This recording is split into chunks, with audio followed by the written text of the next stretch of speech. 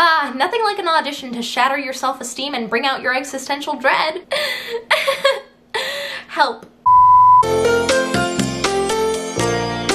Hey friends, what is up? It's me, Kat Steele, and welcome back to my channel. Today, we're going to be talking all things audition nerves and how to beat them. Everyone in the performing arts gets audition nerves. You get audition nerves, I get audition nerves, Laura Benanti gets audition nerves. Just because you get nervous before an audition doesn't mean that you're broken or a scaredy cat or not cut out for a life in the performing arts. It just means you're human. Before we jump into the video, two things. Number one, huge thank you to Backstage for sponsoring today's video. Backstage is a great way to find auditions, so we'll be talking about them a little later. Number two, if this is your first time seeing my face, hi, my name is Katherine Steele and I really like musicals. If you like musical theater, if you want to join an internet Broadway cult, if you want to take over Broadway and then the world, hit subscribe. Question of the day, let's break that stigma. What is an audition that you got nervous on? Personally, something that always makes me really nervous is whenever I'm in an audition or a callback and they bring everyone that they're seeing for that role into the room at the same time and then you have to like sing in front of each other. That always just like makes me break out into a nervous sweat. Let us know about a time you got nervous during an audition in the comments down below. So here are some tips on how to deal and get rid of audition nerves. First off, prepare your material. I feel like this is kind of the root of a lot of anxiety and nervousness surrounding auditions. We don't feel 100% confident in the material we're performing. It is so easy to get rid of those nerves because that is the one part in the audition process you're in control of. Know your material inside and out. Know your choices inside and out. Don't choose material that's wildly out of your comfort zone or something that you can only nail like 60% of the time. Of course, we don't always have that luxury, but if you have the option to choose material that you know you nail like 9 times out of 10, go with that material. Another big thing to help you lower your stress and your nerves is to do all of your prep work like a week in advance. Nothing throws me off my game more in an audition when I'm like running late and I'm trying to scramble out the door and I have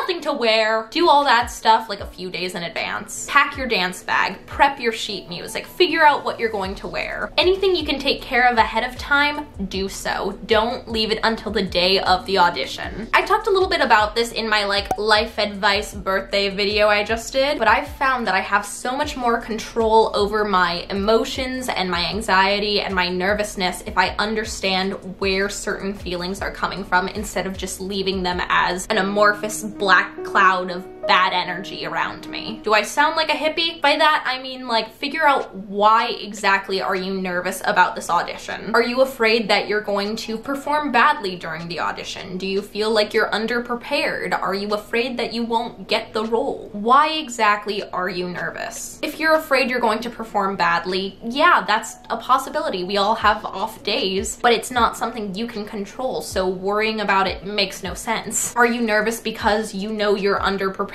for this audition? Go prepare. You can immediately solve that problem. You're afraid of the competition. You have no control in that, so don't worry about it. I know that it's easier said than done, but really kind of surrendering what you can't control in life will just make you so much happier. Breaking down what exactly about this audition is making you nervous or weighing you down can really help you feel in control of the situation and not make you feel so helpless. Another great way to take control of your audition nerves is to turn that bad energy into good energy. When you feel scared or nervous about your audition, just keep telling yourself that you're excited. Use that shakiness and transform it into energy and make yourself like the most naturally caffeinated person. Something else that's totally changed my life in terms of auditioning is planning something fun after an audition. After your audition, go get some froyo. Meet up with your friends to play some video games. Go see a movie with your family. It really grounds you and makes you realize that an audition is just kind of part of your day and not this huge massive event in your life that will overtake you and destroy you and decide your future. It's just a thing you're gonna do before you pick up your cheat meal for dinner. And it also reminds you that you have a life outside of theater. You know, if you don't book this show or this student film or whatever you're auditioning for, your life isn't over. You still have movies and froyo and your friends and family and video games and the next audition. This is just one in a million out there and just one in your long career in the performing arts. And you can find your next audition on Backstage. Backstage. I love Backstage.com. They are an excellent service to help you find your next audition. You can filter things like your ethnicity, your location, the type of project you want to work on, and then Backstage will curate a list of auditions that specifically fit your needs. It's a great way to find auditions, professional or otherwise, without an agent. Personally, I've used Backstage both as an actor and a casting director, so if you want to sign up for Backstage, I'll have a link in the description. Thank you again to Backstage for supporting the Theater Thursday fam and the geeky educational content we do here